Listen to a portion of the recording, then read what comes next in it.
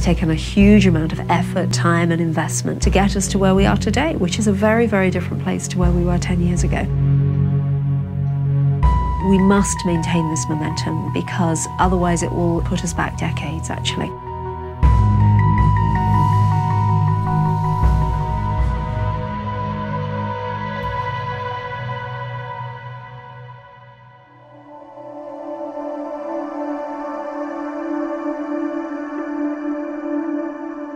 When I first started working on my PhD in 1997, I had a lot of lay friends who would say, gosh, haven't we eradicated TB?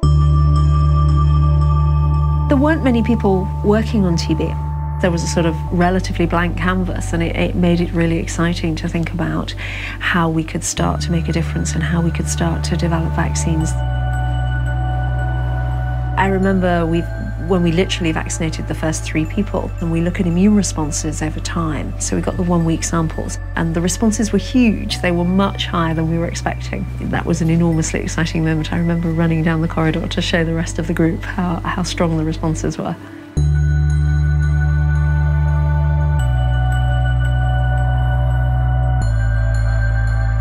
Well, for me, when I was 12 years old, I decided that I wanted to work on an international research team developing cures for viral infections. So I was either very lucky to do what I'd always wanted to do, or I have so little imagination that I couldn't think of an alternative. So the immune responses would still be high? Yes. But maybe not, yeah. Will have come down a bit, won't they? Yes, okay. We get the Helens and Helen McFletcher.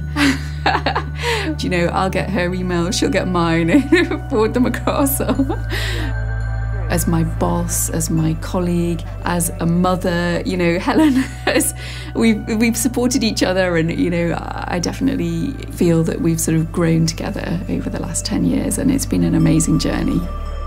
Yes, exactly. People have to know that TB is still a problem in the world today. TB is the second leading cause of death from infectious diseases next to HIV/AIDS. And a matter of fact, it's the #1 killer of people living with HIV. There's actually more women every year that die of tuberculosis than die in childbirth. Well, it's airborne, and because we don't have an effective vaccine, we're all exposed. 10 years ago, there wasn't a single TB vaccine in clinical development, so MV85A was the first to go forward into clinical trials.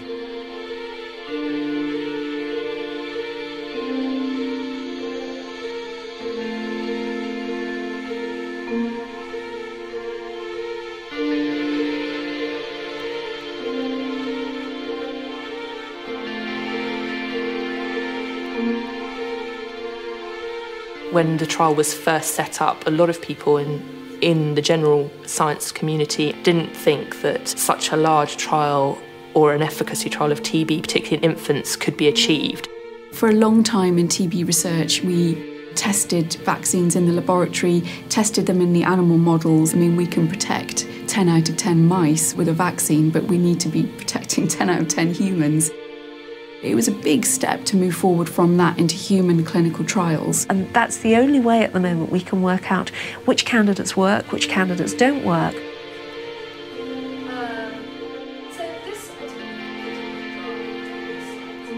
We didn't demonstrate efficacy with the vaccine, and so I think the temptation in the field might be, well, you know, this cost a huge amount of money and took an enormous amount of time, and maybe we should be putting our effort elsewhere. That's completely wrong. There are very few fields where, you know, where your first shot is a winner, right? It just doesn't work that way. You need to learn from the first few candidates in order to really create the candidates that are going to take you all the way to success. You know, you cannot have ambitious targets and then say, well, because we've come up with one result that hasn't been what we expected, we're going to close shop. Well, there's a very logical reason why we should continue, because people are dying, and they should not die because of tuberculosis. There's no lack of great ideas, and there's no lack of candidates in the early stages that we can continue to pursue. We shouldn't feel as though the field is behind. It's in front of us, and we will get there. The only long-term effective way to control any infectious disease epidemic is by effective vaccination. And I think it's absolutely imperative now that we keep this going. Where do you want to use your science if it's not to save people's lives?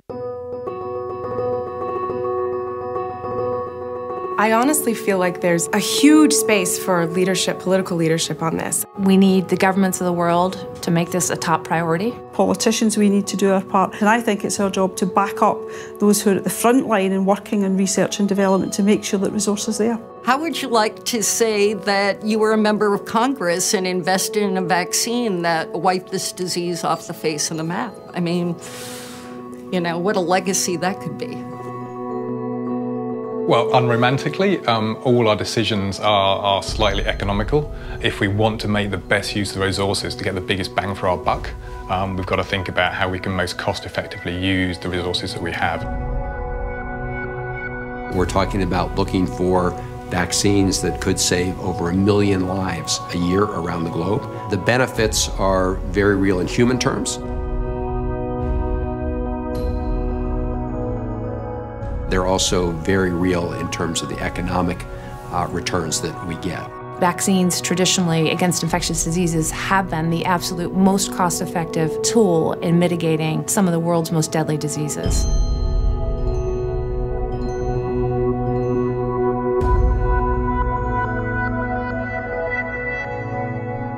When we're talking about investments in everything that we'll take to end TB, it's not a zero-sum game. There's no choice there between drugs, diagnostics, vaccines. These things all go together. But we want to finish the job. A vaccine is critical to finishing the job. The wonderful thing about this is that there's enough money in the world to do this, right? It's a fraction of a percent of pretty much any figure that you want to name, you know, pet food expenditure or how much people spend on cookies or all of the things that we take for granted. This is something that is absolutely eminently doable. There's a lot of excitement about TB right now. That's what you want to get, because when you get that excitement, you get the young, bright people with ideas that you might think are crazy, but they turn out to be the best ideas. You want those people to be involved in tuberculosis research. We need the brightest and best scientists in the world thinking about how we solve this epidemic. If we truly want to get a handle on this and actually stop people from dying, we need to adequately invest. And that doesn't just mean money. It also means investing time. It means investing expertise. It means strengthening the capacity and the infrastructure of research institutions in TB endemic countries.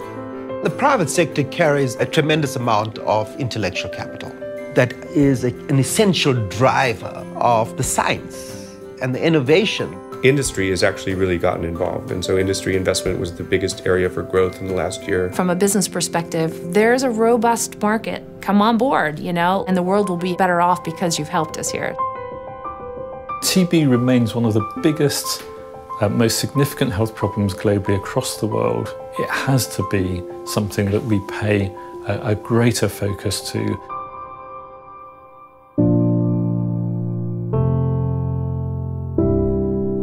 I have a fabulous group of people. We've really defined a path with others for the clinical development of TB vaccines. I think there's a huge amount we've learned and continue to learn with every trial that we do. These are difficult targets we work on, and I truly believe it's only by everyone working genuinely closely together we can really advance this field. We need to have that breakthrough, that scientific breakthrough that the world can get behind and start to have a vision of eliminating TB, ultimately, from this planet. What does it mean to prevent the world from an awful, deadly, infectious disease? For the first time in history, a mother would not be worrying about passing on this disease to her child. A young woman could pursue her dreams, travel the world without fear of becoming infected. A doctor could protect his patients with a new vaccine and not worry about becoming infected himself. The way that TB works in tandem with all those issues which keep people in poverty, if you imagine a vaccine for TB, you imagine a totally different world, actually. an effective vaccine, this will happen. If you have the decision-making power to decide when this will happen, you will be part of global health history. You will be part of something that changes the way people live and die or don't die. It will actually, quite frankly, change the face of humanity.